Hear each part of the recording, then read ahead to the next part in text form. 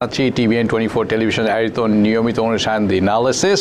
সবাইকে জানাচ্ছি ইংরেজি নববর্ষের শুভেচ্ছা। যে যেখানে থাকুন ভালো থাকুন, সুস্থ থাকুন, আনন্দে থাকুন। আজ আমাদের সাথে আমি আছি হাবিবুর রহমান, আপনাদের সাথে আমাদের সাথে আছেন স্টুডিওতে অতিথি অ্যাডভোকেট মাহফুজুর রহমান। স্বাগত জানাচ্ছি আপনাকে। শুভ নববর্ষ, কেমন আছেন? হ্যাঁ, আপনাকে ধন্যবাদ। শুভ নববর্ষ চলে আসলো, বৃষ্টি স্নাত রাত গেল, অনেকেই বল ড্রপে গিয়েছিলেন। I don't know there experience. আমি সার্টেনলি বাসায় বসে দেখেছি। আমি আপনি কি করেছেন? আমার ক্ষেত্রে একই, বাসায় বসে থেকে দেখেছি। আর বন্ধু বান্ধবের সাথে ছিল, একটা প্রোগ্রাম ছিল, সেখানে অ্যাটেন্ড করেছেন। এই ফাঁকে আমি দর্শকদের কিছু জানিয়ে রাখতে চাই। দর্শক, আপনারা যারা অনুষ্ঠান দেখছেন, সরাসরি টেলিভিশনে দেখছেন, ফেসবুকে দেখছেন অথবা ইউটিউবে দেখছেন, আপনাদেরকে জানিয়ে রাখতে চাই আপনাদের প্রশ্ন উত্তর জবাব দেবেন মাহফুজুর রহমান। উনি আছেন আমাদের সাথে। যে নাম্বারটিতে আপনাকে ফোন করতে হবে সেটি হচ্ছে 646-307-9828। আরেকবার বলে দিচ্ছি, 646-307-9828। আর উনি মাহফুজুর রহমান আছেন আমাদের সাথে। উনি আপনাদের প্রশ্ন জবাব উত্তর দেওয়ার চেষ্টা করবেন। মাহফুজুর রহমান, আমরা এই নতুন বছর শুরু করতে যাচ্ছি। আনফর্চুনেটলি গভর্নমেন্ট শাটডাউন চলছে, আজ 11তম দিন। এই ব্যাপারে আমরা কিছু জানতে যাবো আপনার কাছে। What is happening? না, সেটা যেটা কিন্তু গভর্নমেন্ট শাটডাউন যেটা চালু হয়েছে, সেটা কিন্তু মূল ইস্যু বলা যায় ইমিগ্রেশন। সেই জন্যই এই বিষয়ে অবতারণা। কিনা হ্যাঁ, আমাদের যেটা অ্যাজ এ লয়ার হিসেবে যেটা কিনা আমাদের সাথে, এটা আমাদের কাজের সাথেও কিন্তু সম্পৃক্ত। যেটা কিনা আমাদের ইফেক্ট, যে গভর্নমেন্ট শাটডাউনের কারণে আমাদের ইমিগ্রেশন কোডগুলো কিন্তু এখন আপাতত স্থগিত আছে। আনটিল যে গভর্নমেন্ট ওপেন হওয়া পর্যন্ত আমাদেরকে অপেক্ষা করতে হবে। আর যে গভর্নমেন্ট শাটডাউন আজকে যে আপনার 11তম দিন, যেটা 11তম দিন, সেটার মূল কারণ হচ্ছে, আপনারা নিশ্চয় সবাই জানেন যে প্রেসিডেন্ট ডোনাল্ড ট্রাম্প কিন্তু যে ওনার যে নির্বাচনী যে ইশতেহার ছিল, যে ওয়াল করতে চায়, সেক্ষেত্রে ওনার $5 বিলিয়ন দরকার। আর আপনি নিশ্চয় জানেন যে আমাদের যে সেন্ট্রাল যে ফান্ডিং সিস্টেম, সেটা হচ্ছে আপনার 2 চেম্বার থেকে এটা পাস হয়ে প্রেসিডেন্টের তখন সাইন করতে হবে। হ্যাঁ, যেটা আর কি থেকে পাস হয়ে যেতে হবে। তো এই ক্ষেত্রে দেখা যাচ্ছে যে আপনার থেকে, আর মজার ব্যাপার হচ্ছে সিনেটে পাস করতে গেলে 60 ভোট দরকার। যদিও স্টিল আপনার আগামীকাল পর্যন্ত আপনার রিপাবলিকানের আপনার এখনো হোল্ড করছে 2 চেম্বারই, কিন্তু স্টিল সিনেট থেকে কিন্তু আপনার সমর্থন পাচ্ছে না এই ট্রাম্প গভর্নমেন্ট। তো আর এছাড়া 3 তারিখের পর তো এমনিতেই আপনার ডেমোক্রেটরা আপনার 3 তারিখ, অর্থাৎ আপনি বলছেন বৃহস্পতিবার থেকে। হ্যাঁ, বৃহস্পতিবার যখন হাউস অব রিপ্রেজেন্টেটিভের সেশনটা শুরু হবে এই বছরের প্রথম, সেটা তো ডেমোক্রেটিক কন্ট্রোলে চলে যাচ্ছে। তো এখনো যেটা দাঁড় কষাকষি চেষ্টা করেছিল, এবং দেখা যাচ্ছে আমাদের প্রেসিডেন্ট ডোনাল্ড ট্রাম্প খুবই একটা বলা যায় শক্ত অবস্থানে চলে গিয়েছে। উনি কোনো প্রকার নেগোসিয়েশনও যেতে রাজি নাই। এই নিয়েই কিন্তু দেখা যাচ্ছে যে এটা পার্শিয়াল একটা শাটডাউন চলছে, যেটা কিনা quarter federal employee without pay আছে, অথবা কেউ উইদাউট পে কাজ করছে, অথবা লিভে আছে দেখা যাচ্ছে। আমি আসছি এই প্রসঙ্গে। আমাদের সাথে আছেন একজন দর্শক, চলুন তার প্রশ্নটি নেই। প্রিয় দর্শক, আপনার নাম বলুন, প্রশ্নটি করুন এবং কোথা থেকে ফোন করছেন জানান। হ্যালো, আসসালামু আলাইকুম। জি, আপনার প্রশ্নটি করুন। আমরা শুনতে পাচ্ছেন, একটু জোরে কথা বলতে হবে। আমি মিশিগান থেকে বলতেছি। আমার নাম জলাল আহমেদ। আমরা শুনতে পাচ্ছি না প্রশ্নটি। একটু অপেক্ষা করুন। আপনি লাইনে থাকুন। আমরা আপনার প্রশ্নটি এখনই নিব। একটু অপেক্ষা করুন। বলুন আপনার প্রশ্নটি। দর্শক, হ্যালো, জি শুনছি, বলুন। আসসালামু আলাইকুম। ওয়ালাইকুম সালাম। একটু জোরে বলতে হবে। আমি মিশিগান থেকে হইতেছি। আমার বাইবেলের অ্যাপ্লাই করলাম 2005-এ। আপনি কি শুনতে পাচ্ছেন? না, পুরো প্রশ্ন। দর্শক, আপনাকে আরেকটু ফোনটা মুখের কাছে নিয়ে আর একটু জোরে পরিষ্কার করে বলতে হবে। আমি তো মুখের কাছেই আছে। হ্যালো, জি শুনতেছেন? শুনছি, বলুন।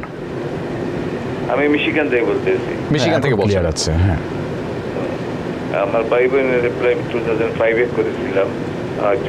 জুন মাসে আমি সব কাগজপত্র দিয়ে দিছি।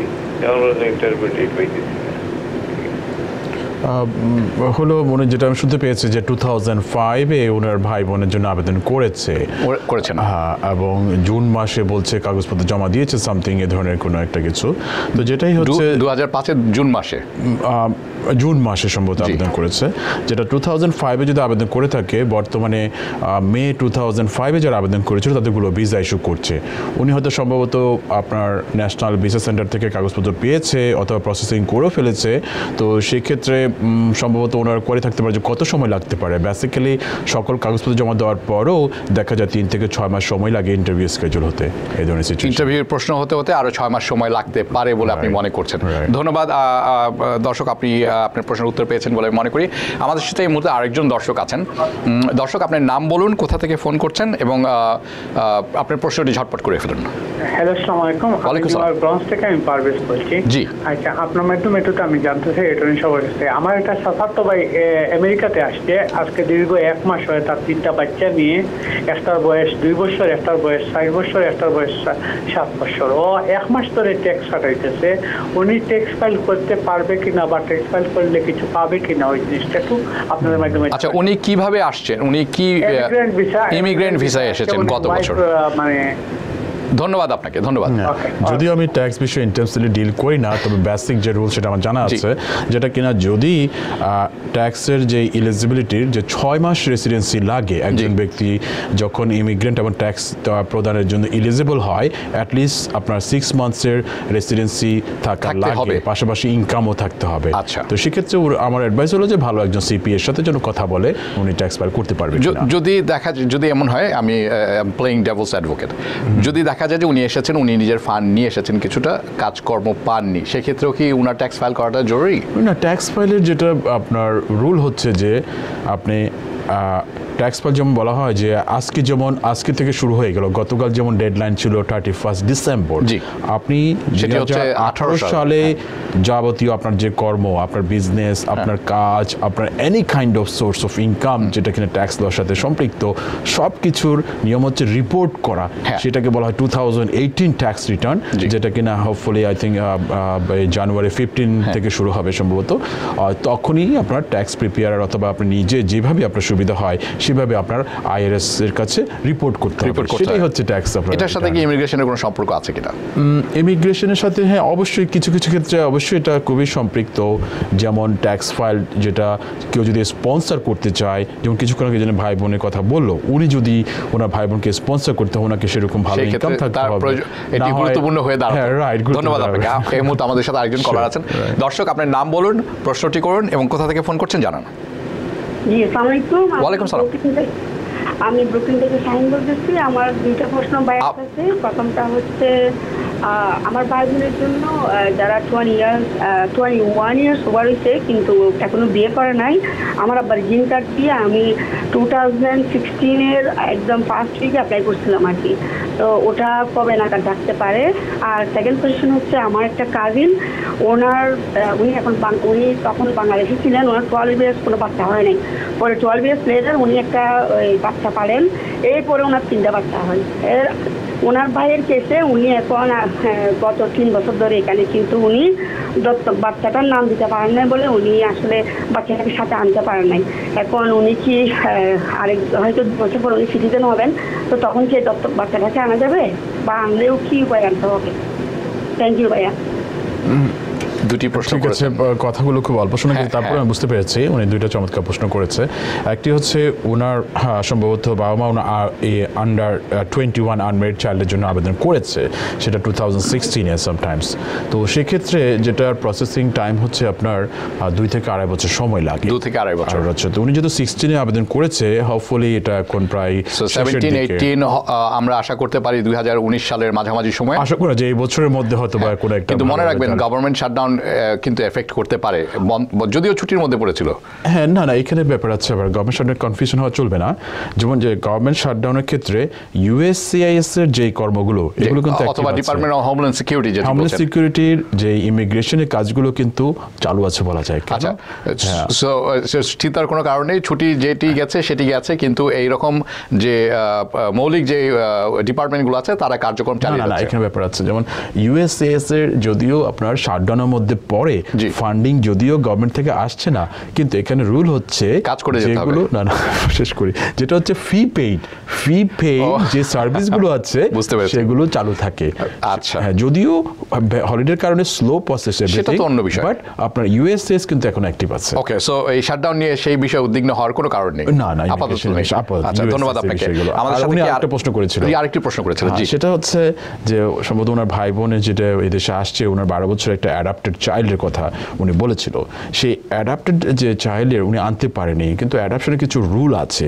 যদিও দেখা যায় যে অনেক ক্ষেত্রে ভাই বোন এই দেশে ইমিগ্রেন্ট হয়, যে ডেরিভেটিভ ওনার সন্তানের সাথে আরেকজন ছেলেকে মনে করেন দেশে মানে আপনার এটাকে প্রতিপালন করেছে, সেটাকে নাম দিল, কিন্তু আসলে প্র্যাকটিক্যালি দেখা যায় বাংলাদেশের যে মানে কনভেনশনাল যেই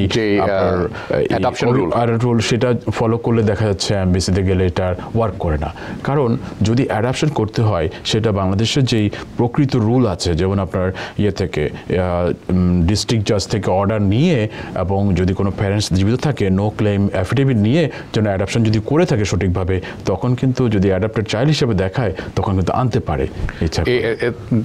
এই প্রক্রিয়াটি জানতে হবে, বুঝতে হবে। এবং আর এখানে আসার পরে যদি কোনো অ্যাডাপ্টেড চাইল্ডকে আনতে চায়, সেক্ষেত্রে অবশ্যই ইউএস সিটিজেন হতে হবে, পাশাপাশি আবার সেম রুল বাংলাদেশে ফলো করতে হবে, পাশাপাশি এখানে ইউএস ইমিগ্রেশন রুলও ফলো করতে হবে। কোনো বয়স সীমা আছে কি? এটা 16 বছর নিচে হতে হবে। 16 বছরের নিচে হতে হবে, তো কিছু বাধ্যবাধকতা আছে। আমাদের সাথে আরেকজন দর্শক আছে। দর্শক, আপনি নাম বলুন, কোথা থেকে ফোন করছেন এবং প্রশ্নটি করুন। আমার নাম মোহাম্মদ ভুইয়া। আমার দুইটা কোশ্চেন। একটা হলো সিটিজেনের জন্য অ্যাপ্লাই করলে কতদিন সময় লাগে, আর 2 নম্বর প্রশ্ন হইল আমার নাম মোহাম্মদ ভুইয়া, আমি ব্রঞ্জ থেকে বলছি।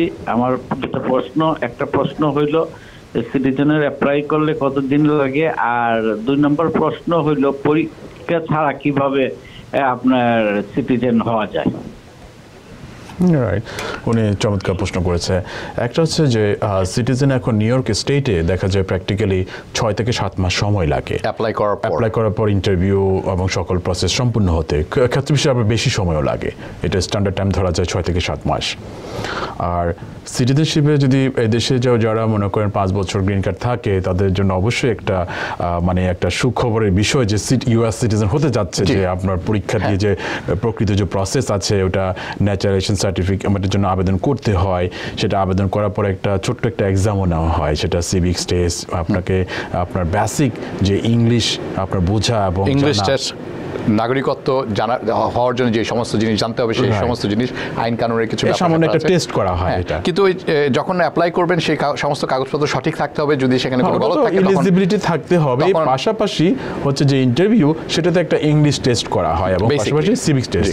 ওনার প্রশ্ন হলো যে এই টেস্টকে ওয়েব করা যায় কিনা, যায় কিনা। হ্যাঁ, অফকোর্স এখানে রুল আছে। সেটা রুলটা হচ্ছে যদি কোনো আপনার কারো কোনো যদি সেরকম শারীরিক অক্ষমতা থাকে, যার ফলে উনি নতুন কোনো কিছু লার্ন করতে পারে না। যেমন দেখা যায় একটা নর্মাল মানুষ কিন্তু প্রতিনিয়ত কিছু লার্ন করছে, আবার ভুলে যাচ্ছে, কিন্তু কিছু কিছু মানুষের দেখা যায় ডিমেনশিয়া ফর এক্সাম্পল, কিছু কিছু রোগের কারণে থাকে না। তো সেক্ষেত্রে এক্সেপশন হতে পারে। সেক্ষেত্রে একটা নির্দিষ্ট প্রক্রিয়া আছে, ডাক্তার থেকে সেটা সার্টিফিকেশন নিয়ে আবেদন করতে হয়। সো মুখে বললে হবে না, আপনাকে ডাক্তার থেকে পরীক্ষা এবং তাদেরকে সেটা গ্রহণ করতে হবে অ্যাজ এন এভিডেন্স, তারপর সেটা দেখা যেতে পারে। দর্শক, আশা করি আপনার প্রশ্ন উত্তর আপনি পেয়েছেন।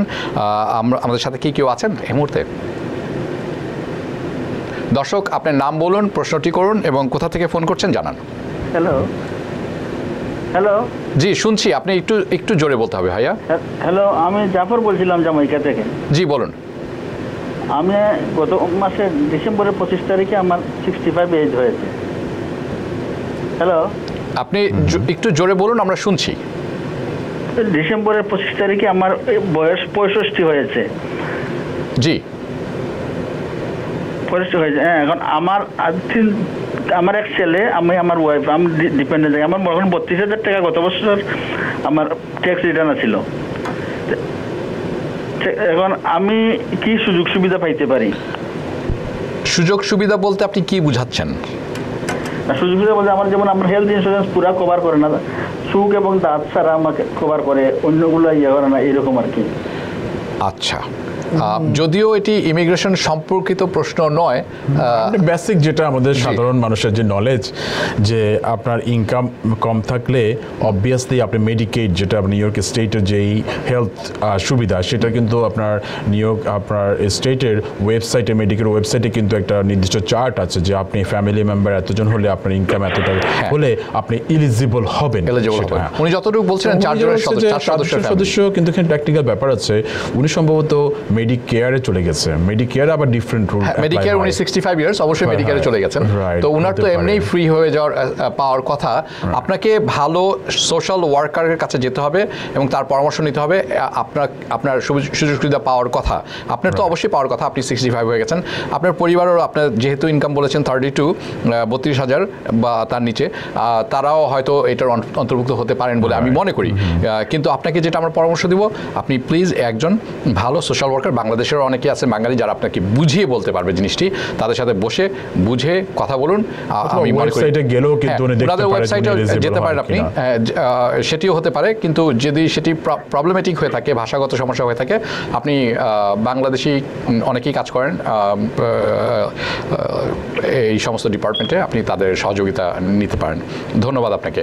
আমাদের সাথে কে আছেন নাম বলে প্রশ্নটি করুন এবং কোথা থেকে ফোন করছেন জানান। হ্যালো, আসসালামু আলাইকুম। ওয়ালাইকুম সালাম। আমি মাসুমা বলছি জ্যামাইকা থেকে। জি বলুন। আমার একটা প্রশ্ন হলো অ্যাটর্নি সাহেবের কাছে গার্ডিয়ানশিপ নিয়ে। তো আমাদের এক আত্মীয়, ওনার এক বাচ্চা ভিজিটিং বিষয়ে একটা বাচ্চা নিয়ে আসছে, তার বয়স হলো 15। এখন উনি ওনার আত্মীয়র কাছে বাচ্চাটা রেখে চলে গেছেন। তো এখন ওই আত্মীয় কি এই 15 বছর বাচ্চাটাকে গার্ডিয়ানশিপ নিতে পারে কিনা, প্রসেসটা কি? আর সেই ক্ষেত্রে তার কি মানে গার্ডিয়ানশিপ নিলে গ্রিন কার্ড, লাইক ফিউচারটা কি গ্রিন কার্ড হবে কিনা, বা কি স্ট্যাটাস হবে? ধন্যবাদ আপনাকে। আপনাকে এটা একটা চমৎকার একটা সিনারিও, বিশেষ করে ইমিগ্রেশন লয়ের ক্ষেত্রে। সেটা হচ্ছে উনি তো এটা বলেছে যে একজন আত্মীয় বাচ্চা রেখে চলে গেছে, হ্যাঁ, কিন্তু আবার দেখা যাচ্ছে যে অনেক, কিন্তু আমার দেখা যাচ্ছে ইদানিং, আপনি শুনছেন কিনা পত্রপত্রিকা দেখেছি না, অনেক বাংলাদেশি আন্ডার মনে করেন 18 অথবা 21 ছেলেমেয়েরাও কিন্তু দেখা যাচ্ছে যে মেক্সিকো হয়ে মানে প্রবেশ করছে। হ্যাঁ, তারাও কিন্তু একটা বিশেষ স্পেশাল একটা রুলের ক্ষেত্রে যাচ্ছে। ওনার ক্ষেত্রে কিন্তু সিমিলার হবে সেটা ক্ষেত্রে।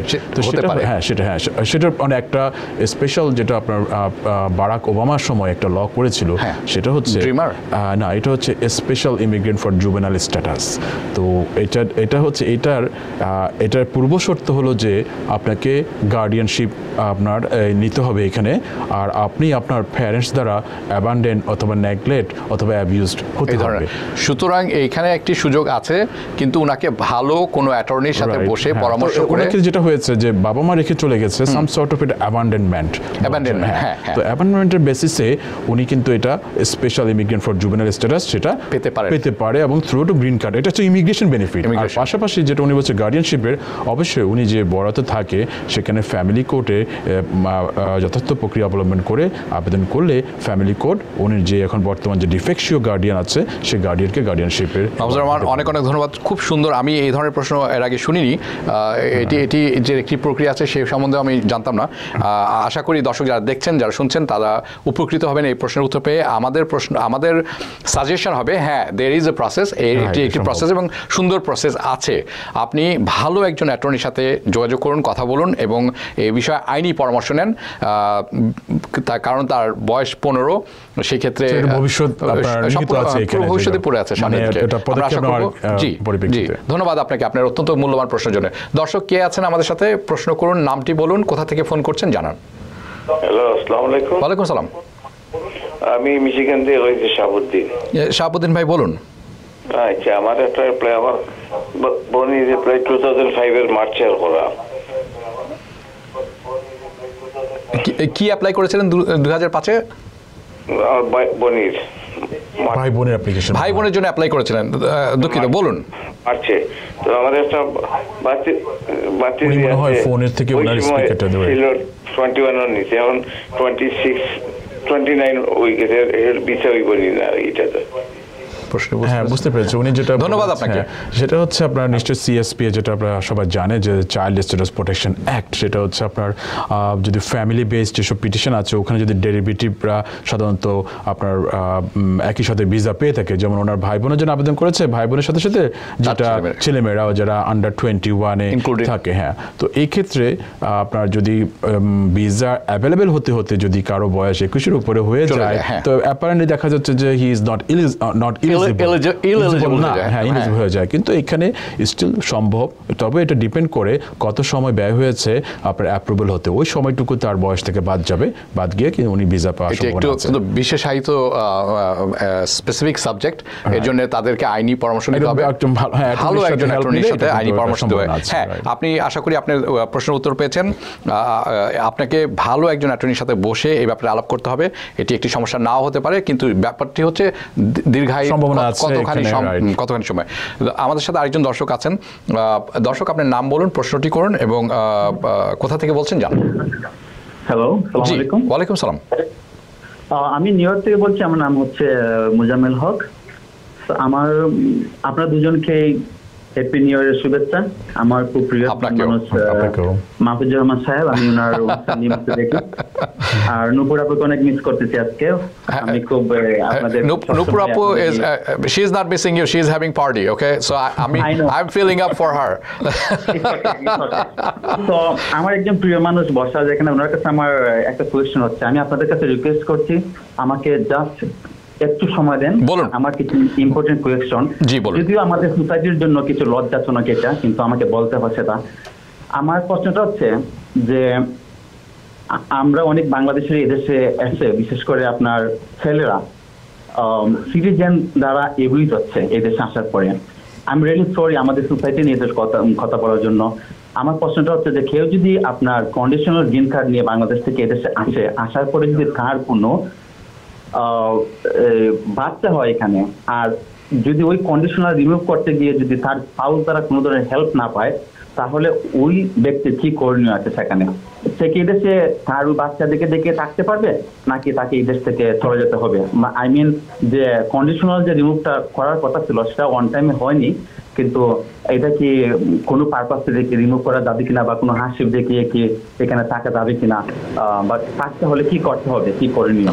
ধন্যবাদ আপনাকে অত্যন্ত গুরুত্বপূর্ণ একটি প্রশ্ন করার জন্য। আর একটা প্রশ্ন হচ্ছে আমার, জি, অত টিভি অনুষ্ঠানে দেশ বিদেশে অনেকেই আসছে লাইনের মধ্যে, আমি সরি, অথবা আমিও পৃথিবীতে কোনোদিন বেঁচে থাকবো না, অথবা আমার মতো অনেক ছেলেরা এই দেশের মধ্যে এসে এইভাবে মেয়েদের মাধ্যমে নির্যাতিত হচ্ছে।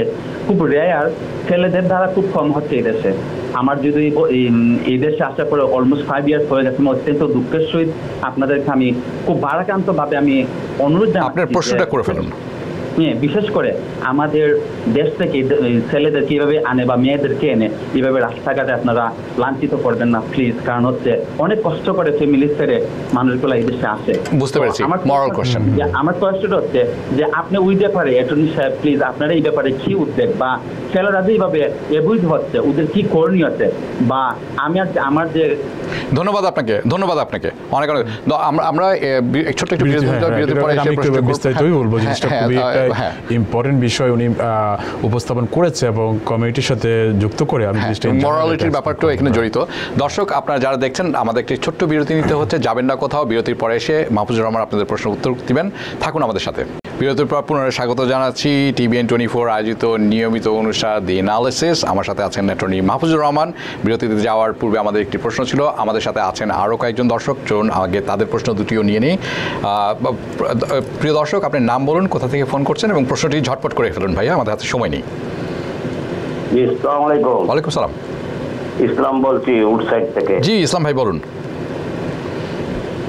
F4 ক্যাটাগরিতে ওভার 21 ছেলেমেয়েদের সিএসপি অ্যাক্টে অ্যাডজাস্ট করা হয়েছে এবং বিচার ফিজ এবং প্রসেসিং কমপ্লিট করা হয়েছে, তাদের ইন্টারভিউ ডেটও দিয়েছে।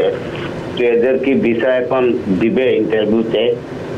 এবং পরস্পর শুনতে পাচ্ছি যে অনেকেরই দিচ্ছে না, এই অ্যাডজাস্টমেন্ট কেসগুলোতে ইন্টারভিউর সময় আবার রিফিউজ করছে। ধন্যবাদ আপনাকে, আমরা প্রশ্নের উত্তর দেওয়ার চেষ্টা করব। প্রিয় দর্শক, কে আছেন আমাদের সাথে? নাম বলুন, প্রশ্নটি করুন, কোথা থেকে ফোন করছেন জানান। প্রিয় দর্শক, জি আমি লাইনে আছি।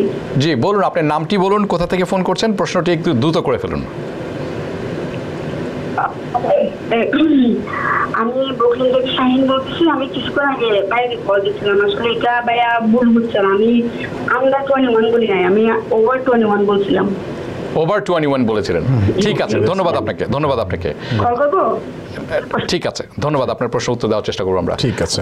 আর বিরতির আগে যে প্রশ্নটা করেছে, আসলে ওনার কথা শুনে ওনাকে সেভাবে সমাধান জানাতে চায় ও মন শক্ত রাখতে বলি, সেটা উনি যেটা বলেছে যে আমাদের কমিউনিটি, আসলে এটা আমাদের কমিউনিটির প্রশ্ন না, আমি ক্লিয়ারলি বলতে চাই। আচ্ছা, সেটা হচ্ছে ওভারঅল একটা ইমিগ্রেশন ইস্যু, এবং এখানে উনি যে যারা ইউএস সিটিজেন অথবা যে আইন, আগে বুঝতে হবে যে ইন জেনারেল দর্শকদের বোঝার স্বার্থে সেটা হচ্ছে আইনটি কি। সেটা হচ্ছে যদি কোনো ইউএস সিটিজেন অথবা গ্রিন কার্ডধারী কাউকে বিয়ে করে এই দেশে অ্যাডজাস্টমেন্ট করে অথবা দেশের বাহির থেকে নিয়ে আসে, এবং ম্যারেজের যদি 2 ইয়ার্সের মধ্যে যদি ওই তার স্পাউস যদি গ্রিন কার্ড পেয়ে থাকে, তখন তাকে কন্ডিশনাল গ্রিন কার্ড দেওয়া হয়। সেটা হচ্ছে 2 ইয়ার্সের জন্য কন্ডিশনাল। আর এই কন্ডিশনটি আপনার 2 বছর শেষ হওয়ার 90 দিন আগে সেটা রিমুভ করতে হয়। সেটা হচ্ছে যে রিমুভ করতে যাবেন এই 2 বছরের মধ্যে কি হয়েছে, সেটা হচ্ছে প্রশ্ন। উনি যেটা বলেছে এটা একরকম সিনারিও, এবং এই সিনারিওর কথা ইউএস, সিআইএস এবং আমাদের কংগ্রেস জানে বলেই কিন্তু এটার জন্য অল্টারনেটিভ ব্যবস্থা রেখেছে। তো ইন জেনারেল রুল হলো, আপনার কন্ডিশন যখন রিমুভ করতে যাবেন, আপনার গুড ম্যারেজ, আপনার মনে করেন হ্যাপি ম্যারেজ, চাইল্ড আপনার সাথে হ্যাপিলি চলছে, আপনি সেটা জয়েন্ট সব কিছু জমা দিয়ে আপনি কন্ডিশনটা রিমুভ করে 10 ইয়ার্সের জন্য গ্রিন কার্ড পেয়ে যাবেন। সেটা হচ্ছে আপনার নর্মাল সিনারিও। আর এক্সেপশন সিনারিও যেগুলো হয়, দেখা যায় গুড ফেথ ম্যারেজ ছিল, যেমন ওনার ক্ষেত্রে যেটা চাইল্ড হয়েছে, ম্যারেজটি ব্রোক হয়ে গেছে, কোনো এক পার্টি ডিভোর্স দিয়ে দিয়েছে, দ্যাটস ফাইন, স্টিল উনি কিন্তু কন্ডিশন রিমুভ করতে পারে। আবার দেখা যায় গুড ফেথ ম্যারেজ ছিল, বেটার স্পাউস হয়ে গেছে, ওনাকে যেটা হয়েছে এটা হচ্ছে 3 নম্বর ক্যাটাগরি, যেটা বেটার মানে এক স্পাউস আরেকজনকে, আপনার যেটা হাজব্যান্ড ওয়াইফের মধ্যে যেটা হয়, ওনার প্রতি যেটা এক পেশে হয়ে গেছে, ওনাকে যেটা মেন্টালি ফিজিক্যালি টর্চার নির্যাতন করে থাকে, অ্যাবিউসিভ করে থাকে, সেই জন্যই কিন্তু স্পেশাল রুল আছে যে আপনি গুড ফেথে ম্যারেজ আপনি যুক্ত হয়েছেন, আপনার চাইল্ড আছে, কিন্তু দেখা গেল যে আপনার ইউএস সিটিজেন স্পাউস অথবা গ্রিন কার্ডধারী স্পাউস আপনার প্রতি অন্যায়ভাবে সেই নির্যাতনগুলো করেছে মেন্টালি ফিজিক্যালি, সেটা কিন্তু সেই জন্যই কিন্তু আপনার ইউএসএ কিন্তু রুলগুলো দেওয়া আছে। এটা নট অনলি বাংলাদেশের কমিউনিটি, এটা এনি পার্সনের ক্ষেত্রে হতে পারে, এটা যে কোনো কারণ হতে পারে যারা এদেশে ইমিগ্রেন্ট হয়ে আসে। এটা কিন্তু ইটস ট্রু, ইটস হ্যাপেনিং। কারণ দেখা যায় অনেক সময় যে ইউএস সিটিজেন এবং green কার্ডধারী spouse they feel proud sometimes যে তারা আর যে আরেকজন যে স্পাউসকে নিয়ে আসছে এদেশে, তখন আর সেরকম মেন্টালিটি গ্রো করে না যে ইকুয়ালভাবে যে ট্রিট করবে, একে অপরের প্রতি রেসপেক্ট করবে। সেই জিনিসটার কারণেই দেখা যায় যে একে অপরের প্রতি অন্যায়ভাবে মেন্টালি ফিজিক্যালি টর্চার করে থাকে। উনি যেটা বললো সেটা হয়ে থাকে। আরেকটা হচ্ছে যে যদি কোনোটাই যদি অ্যাপ্লিকেবল না হয়, স্টিল উনি কিন্তু রিমুভ করতে পারে। সেটা হচ্ছে উনি যদি হার্ডশিপ দেখাতে পারে, আমি আসছি দেশে, গুড ফেথ ম্যারেজ ছিল, কোনো প্রবলেমও হয়নি, কিন্তু জাস্ট এমনি সেপারেট হয়ে গেল, ডিভোর্স হয়ে গেল, কিন্তু এখন উনি দেশে যাবে, দেশ থেকে উনি ওনার সব কিছু ছেড়ে চলে আসছে, ওনার জব, ওনার পরিবার, পাশাপাশি দেখা যাচ্ছে ওনার পরিবার সেরকম আর্থিকভাবে ওনার উপর ডিপেন্ডেন্ট, সেক্ষেত্রে কিন্তু আপনার ওয়েব আর মানে যেটাকে বলা হার্ডশিপ দেখিয়ে কিন্তু ওয়েব করা যায়। সো আসল বেসিস হচ্ছে গুড ফেথ ম্যারেজ। হ্যাঁ, ফার্স্ট, হ্যাঁ, এখানে 2টা ক্রাইটেরিয়া হতে হবে।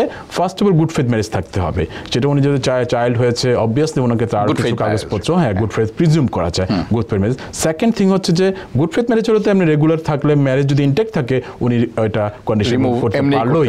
আর বাকি যে এক্সেপশনগুলো বললাম, গুড ফেথ ম্যারেজ প্লাস যে কোনো এক্সেপশনের জন্য যদি পড়ে, উনি still eligible to remove the condition. আমি শেষ প্রশ্নের উত্তর দিচ্ছি, যেটা হলো মোরাল কোয়েশ্চেন, যে কেউ যদি অন্যায়ভাবে এই আচরণ করে থাকেন, সেটি মোটেও কাম্য নয়। আমরা আশা করব এই ধরনের আচরণ থেকে বিরত থাকবেন, যারাই করেছেন, যারা করবেন, যারা ভুক্তভোগী, তারা জানেন এটি একটি ভালো সিনারিও নয়। আমরা হয়তো অন্য কোনো সময় আরো বিস্তারিত আলোচনা করব। আরো 2টি প্রশ্ন ছিল, উনি যে ইসলাম সাহেব যে প্রশ্নটি করেছিল যে ওনার F4 ক্যাটাগরি, যেটা আমি কিছুক্ষণ আগে আলাপ করেছিলাম, যে সিএসপি এর মাধ্যমে যে আপনার চাইল্ডদের ক্ষেত্রে ওনারা সক্ষম হয়েছে, যে ভিসা ফিটি দিয়েছে, প্রসেস করেছে, কিন্তু সংখ্যায় আছে যে এমবাসি থেকে ভিসা ইস্যু করবে কিনা। ইটস ট্রু, এই সংখ্যাটা সত্য, সংখ্যাটা সত্যি, হ্যাঁ সত্যি, কারণ এটা স্টিল অ্যাবসোলিউট পাওয়ার থাকে আপনার কনসুলেটর অফিসারের ঠিক আছে, সামটাইমস দেখা যায় ন্যাশনাল ভিসা সেন্টার কিন্তু সিএসপি অ্যাপ্রুভ করে দেয়, পরে কিন্তু দেখা যায় হয়তো বা কোনো ভুল ত্রুটি অথবা সামটাইমস তারা ডিসক্রিশনটা, এটা কিন্তু ডিসক্রিশন, এটা তার মানে এটি অফিসারের উপরে লাস্ট পর্যন্ত অফিসারের উপর ডিপেন্ড করে। সো এটি তারপরে ওনাকে ওয়েট করতে হবে কি হয়, উনি যে সংখ্যাটি করছেন এটি অনেক ক্ষেত্রে সত্য, রাইট। ঠিক আছে, ধন্যবাদ। আর যেটা আপনার মিস শাইন যেটা প্রশ্ন করেছিল, যেটা হ্যাঁ ওভার 21 যদি আপনার গ্রিন কার্ড দেয়, উনি যদি প্যারেন্টস করে থাকে সেক্ষেত্রে 6 থেকে 7 বছর সময় লাগে। যেমন বর্তমানে আপনার অগস্ট 2012 যারা আবেদন করেছিল সেম ক্যাটাগরি, তাদের ভিসাগুলো শুরু করছে। 16 আবেদন করেছে, আমার মনে হয় আরো 4 থেকে 5 বছর সময় লাগতে পারে।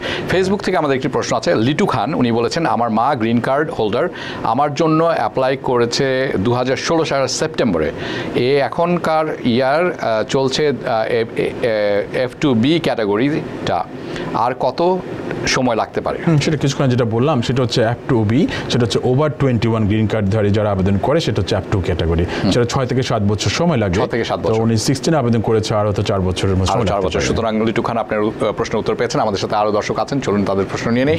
দর্শক কে আছেন, নাম জানিয়ে কোথা থেকে ফোন করছেন এবং প্রশ্নটি তাড়াতাড়ি করতে হবে কিন্তু। আমি তাওহিদ বলছিলাম জ্যামাইকা থেকে। জি ভাই। তো আমি আর কি মাত্র জাস্ট আন্ডারগ্রেড আমার কমপ্লিট হয়েছে, তো আমার কনভোকেশনটা হলো আপনার এপ্রিলে নেক্সট ইয়ার। সো আমার সাথে আমার ফ্যামিলি আছে এখানে, তো আমি আর কি চাচ্ছি যে আমার কাজিনদের জন্য, স্পেশালি আমার মামা অথবা আমার নিস আছে আন্ডার 15, ওদের জন্য অ্যাপ্লাই করতে, যাতে ওরা আমার গ্র্যাজুয়েশন সেরেমনি অ্যাটেন্ড করতে পারে। তো আমি আর কি পারবো নাকি কিনা এটা করতে, আর কয়জনকে আমি টোটাল আর কি করতে পারবো?